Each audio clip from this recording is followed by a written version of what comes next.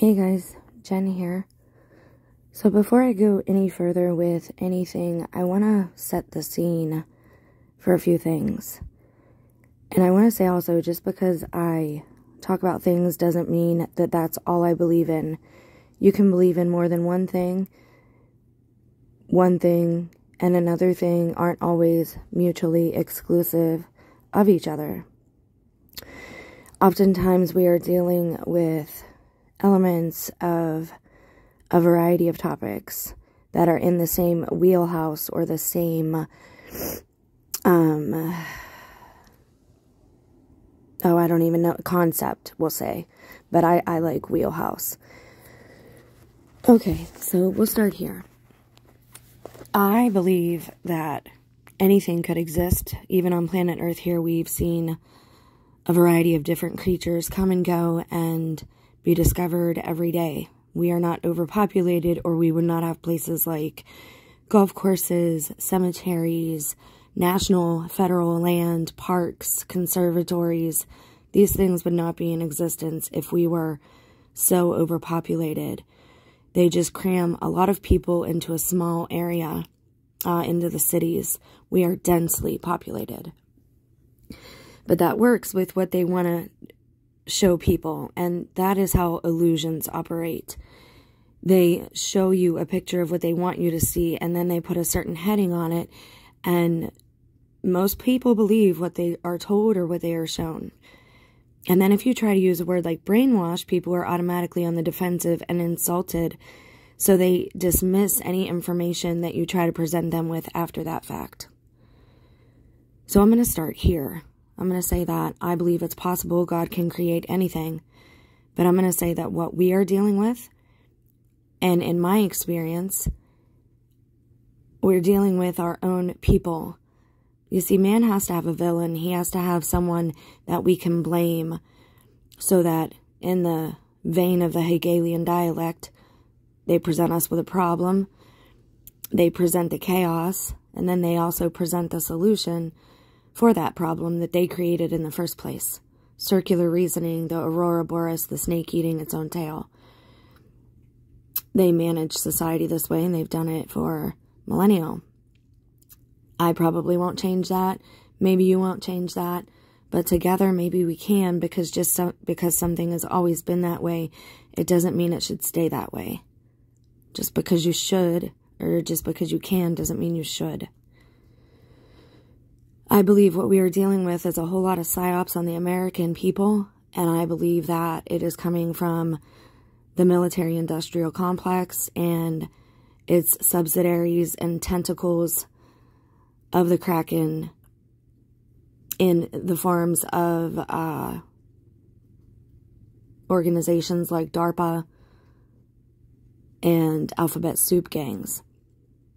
And I believe that this is where it started, or at least this is the trail that we are allowed to see. Operation Paperclip was a secret United States intelligence program in which more than 1,600 German scientists, engineers, and technicians were taken from the former Nazi Germany to the U.S. for government employment after the end of World War II in Europe between 1945 and 1959. Some of them were former leaders of the Nazi Party, and understand they were all pardoned for crimes against humanity. They were given, I don't know if it's outright amnesty, but they were given leniency over here in the United States to escape punishment for war crimes. And they were highly interested in the experimentation upon people and very interested in twins, and it would behoove you. This is why I go over etymology so much, the study of a history of a word. Clone means the same thing as twin. When they say people are lizard-brained, it harkens back to the caveman eras, when they say that humanity, when people before something tinkered with our DNA, that something very well stemmed from God, I believe, and I don't believe you have to believe in just science or just God. I believe real science is the footprint of a creator of intelligent design. I don't have to believe anything. There's always a choice here.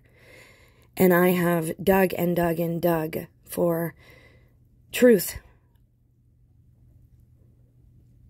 I'm not saying God can't create anything. I'm saying what we're dealing with is a very organized, micromanaged plan because it's been around me my entire life, and they've carried it out against me.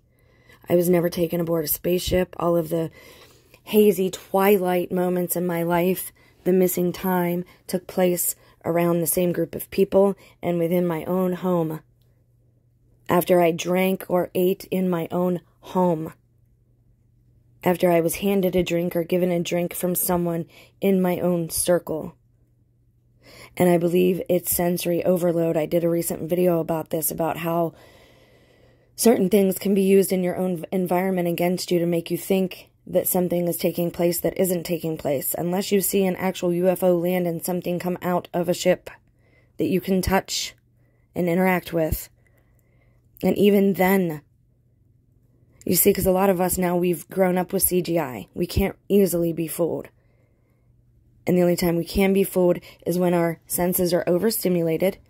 You see, because I heard something in the sky with my son when all this was beginning, but we didn't see anything at the same time. You see, I saw beings kind of manipulate my free will, but it was when I was in a twilight state. And this is why I've been so open about my past and my history and my sin. And I will get into that at a later time, but I've had surgeries and medical procedures where I've been put under twilight, and I know what it feels like and looks like and tastes like. I know when I've been drugged. I'm telling you that the biggest con ever is being perpetrated against us.